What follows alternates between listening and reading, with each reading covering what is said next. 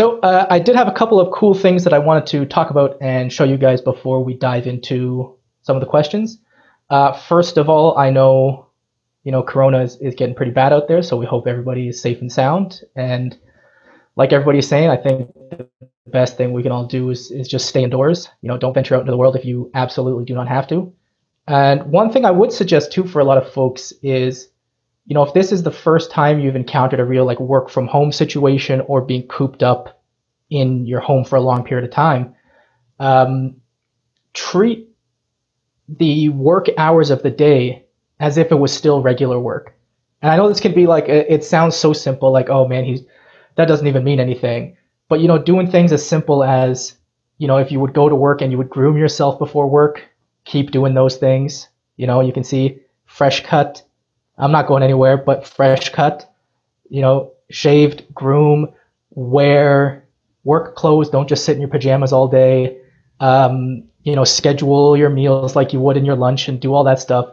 Because having that kind of schedule and rigidity in your schedule really helps make things feel a little bit more normal, a little less crazy and kind of chaotic in their kind of loosey-goosey kind of way. And I tell you that from experience because I've worked at home for a very, very long time, or at least, in my office home and all these kind of things. So, if you fall into that trap of getting too relaxed about the situation and you kind of just roll out of bed and you're in pajama, no pants, and you're getting to work, it'll always feel weird and not great. And Mikkel's saying always waking up early, showering, put on clothes. It's the same thing. It really does help keep you in that mindset of, doing some productive stuff during the day, and then you can kind of wind down in the evening. Jerry's also saying get dressed up for fancy dinner with housemates. That's a great idea. Do stuff even if you're in your home. Just because we're locked in doesn't mean we don't have to have some kind of normal life. So something I thought would be actually very interesting, and I don't know if you guys have noticed, but my camera quality is looking mighty crisper than usual. And no one said anything, but I will take the nice haircut compliment. And I found actually a really interesting setup that might be practical and useful for a lot of folks now that we are at home, and a lot of you might be working remotely, and a lot of you might even be considering making online content, which I highly recommend. However you can be productive, however you can keep sharing work, getting your name out there, even during this tough time, is really valuable for you in the long term. And previously, like a lot of folks, I've been using the good old Logitech C920, and I'm not going to sit here and disrespect the C920. That is a workhorse camera. I've thrown that out of Windows and it still works the day after.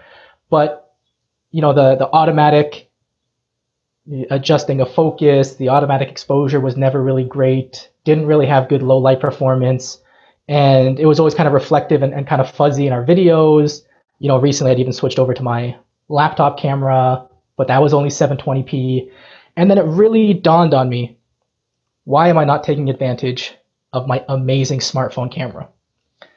Now, this might sound like an obvious realization, but when you really start to think about it, the pictures we take on our phones, they're gorgeous. Basically, if you have a phone made in the last 3 or 4 years, the camera's probably amazing on it. And there are some workflows now that allow you to kind of just take that native stream and bring it into your computer and use it for whatever you want. So actually, unfortunately, I don't have a second camera to show you my setup, but I'm going to describe all of it and kind of show you the bits and pieces that I can, because what I've set up is, so this right here that I'm pointing at is my iPhone, I think 11. I know it's bad that I don't know. It's one of the newer ones. Nice thing is, obviously, camera quality is great, low light performance is great, all these things are great. But how do we actually turn that into a webcam? Because obviously you can like record it and do all this stuff, and it doesn't really help. So first thing is I can give you a quick little tour of the hardware that I had to just pick up. Not expensive, so very easily doable, and even can makeshift it yourself at home. So the first thing is here, let me share my screen.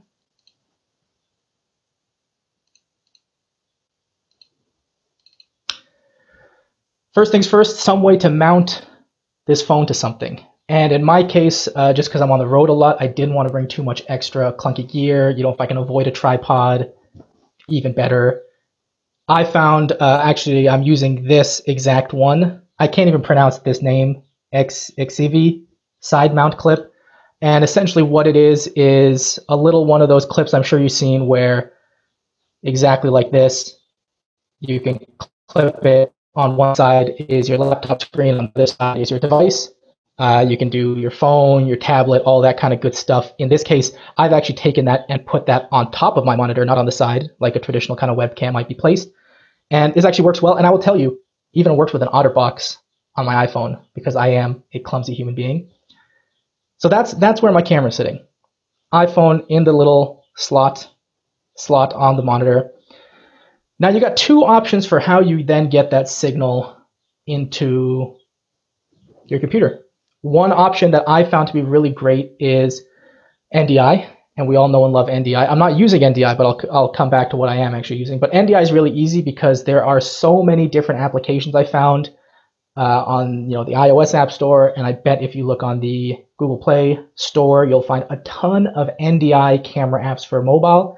You install them, you give your NDI stream a kind of name, and then you can basically go on any app on your system and right over that Wi-Fi get that camera.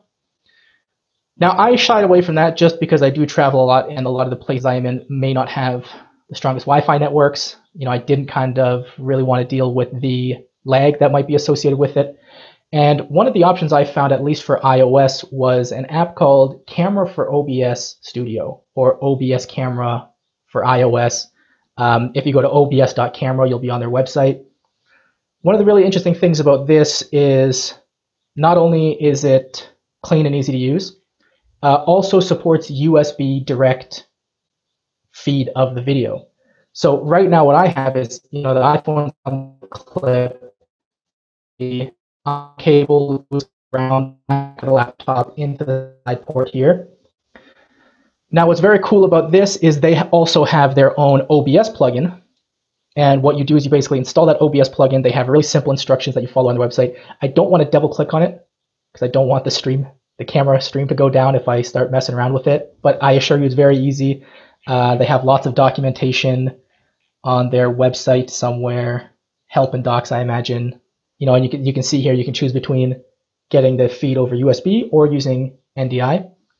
Now, I'm sure there's something like this similar for Android, if that's kind of what you're using. This and easy at these. But for iOS, I found this only option that more bandwidth than required. So, wasn't using NDI, wasn't using RTSP as somebody else mentioned. This seemed to be the best option.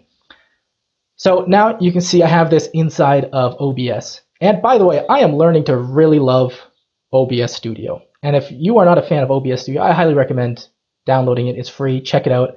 It is very powerful. In a lot of the cases where maybe you don't need some of the power of TouchDesigner or the flexibility, or even as a tool that works with TouchDesigner, if you guys are looking to start setting up maybe some live streaming setups, if you've got some downtime and want to kind of produce some content online live, really easy to grab the output of TouchDesigner, send it over NDI or even Spout, I imagine, or Siphon. I bet there's plugins for both of these because yes, we won't have. So that leads to the next part of this operation, which is a plugin called OBS Virtual Cam. Now, what this does is, if you're familiar with the NDI tools, we have one called Virtual Input, which basically captures an NDI stream coming into the machine and presents it back to all the apps on the computer as if it was a native webcam. Now, this can be a little bit harder on macOS just because I believe they have this, the core video framework a little bit more locked down than they do on Windows and Linux, where you can kind of make anything look like anything. But on Windows, this was very easy. I installed this little plugin, set it up inside of the tools area here, Virtual Cam. And then the great thing about that is if I open up my Zoom, well, I guess I'm screen sharing, but in Zoom, in TouchDesigner, and any of these apps, my iPhone now looks exactly like a generic webcam, generic video device inside of TouchDesigner. Inside of Zoom, it even just pops up in the menu right next to my laptop webcam. And I'm really enjoying it because also, I got the little touchscreen interface here on the iPhone, so I can do things like flip the camera very quickly and easily, and you can see the lovely view I have out the window. Flip it back. Now we're back to me. Could do a crazy zoom in. And go back to normal, as well as tune all kinds of other settings like the bitrate that it's using, any of the other settings like if I want to use USB or NDI. Really easy to use system, doesn't take that much bandwidth. I mean, right now it's reading at 1.2 megabytes a second. So even if you're on maybe an older system where maybe you don't have USB 3, should be more than powerful enough to use that system. Hey folks, thanks for watching. If you're serious about learning TouchDesigner and getting into our interactive and immersive industry, I highly recommend you check out the Interactive and Immersive HQ Pro. It's the only educational resource and community of its kind for TouchDesigner and interactive professionals. You can click the link in the description to learn more about that. And if you liked this video, hit that like button. And if you're new here, don't forget to hit subscribe and click on the little bell icon for more awesome free content.